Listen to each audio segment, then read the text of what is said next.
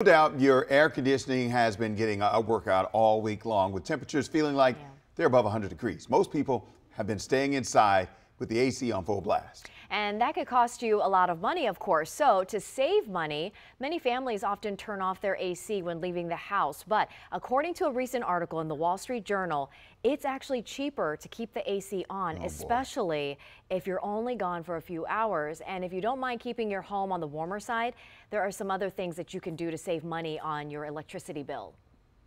Try to keep your resting home temperature around 78 degrees. That might seem a little high for people, but the idea is really just maybe a couple of degrees warmer than you're used to, and you'll really see the effects at the end of the month.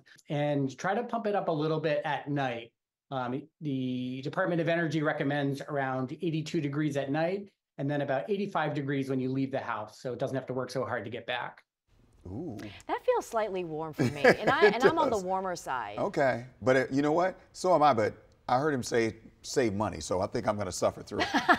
Experts also recommend sealing gaps around windows or doors, keeping inside doors open for circulation, and closing your blinds. Ooh, that one is a big one. That helps. is huge, and having curtains as well, closing the curtains as well. So you're right, that is huge. Blocking out. But I'm going to try all this today when I get it, because I'm one of those people who turns it off. Oh, you do? Yeah, I'm that person. Okay. I'm that person. Well, now you know, keep it on. Yeah, I'm not there, so if everybody else is suffering, why do I care? No, that was a joke. That was a joke.